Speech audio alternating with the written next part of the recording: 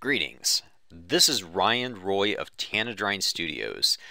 I have a few questions that I would like to ask to fellow Lightwave users. What if I told you that you can have a fully functional character rig in layout? That's believable, right? Okay.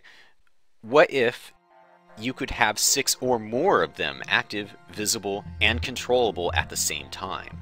What if you could change the way that your rig operates to adapt to your needs with 0 consequences? What if I told you that there is a workflow that allows your rigs to transition seamlessly between interaction and non-interaction by just clicking a checkbox? What if I told you that you can save your animations in such a way where you can just load them up and have the characters go? What if you could take a single motion file and apply it to all of your characters and not worry about foot placement accuracy or repositioning? What if you could have total control over how these animations play? What if you could take simple loops like this and turn it into animations like this? And no, those steps aren't uniform in height either. Is that not enough for you? Okay.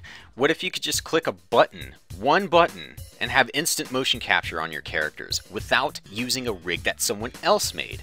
Oh, and of course, make those motion capture clips work on any of your characters, no matter if they are a stubby-legged midget or a hulking giant.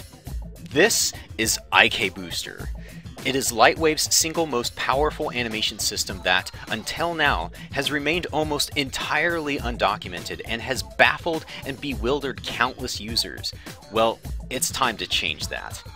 I am proud to announce that the first 2 parts of the comprehensive guide to IKBooster is available right now at liberty3d.com. This is going to be a 5-part video series which will cover every conceivable aspect of this elusive but incredibly powerful animation system that imbues so much value into Lightwave, you'll wonder why they don't charge extra for it.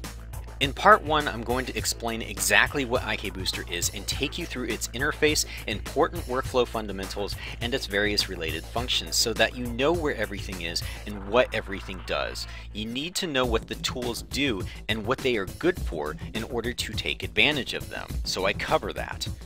Part 2 picks up where Part 1 left off and delves into the process of creating a fully functioning IKBooster rig and adapting it to characters quickly.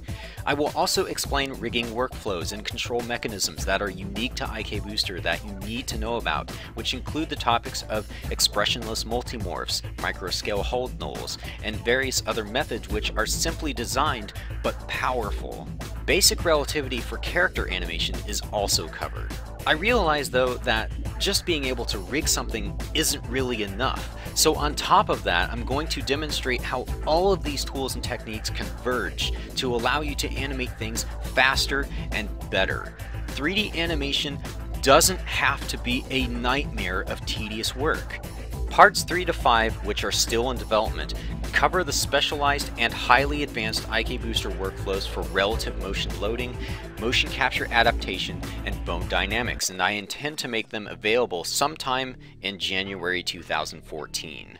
The training content that I have created is crystal clear in visual quality and includes visual aids and carefully scripted narration to increase cohesiveness and convey more information in less time. Because I understand that your time is valuable and most viewers, including myself when I watch other tutorials, are eager to get results out of what they've learned. So I do everything in my power to not get in the way of that.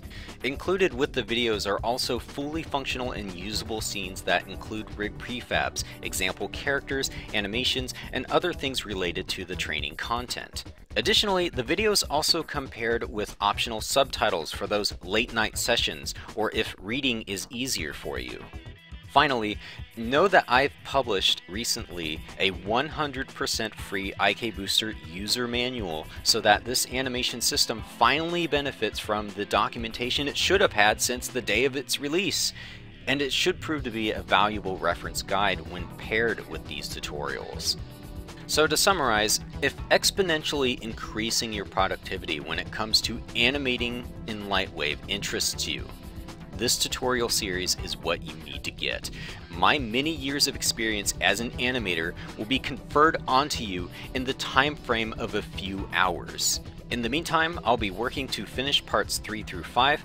Parts 1 and 2 are available right now at liberty3d.com.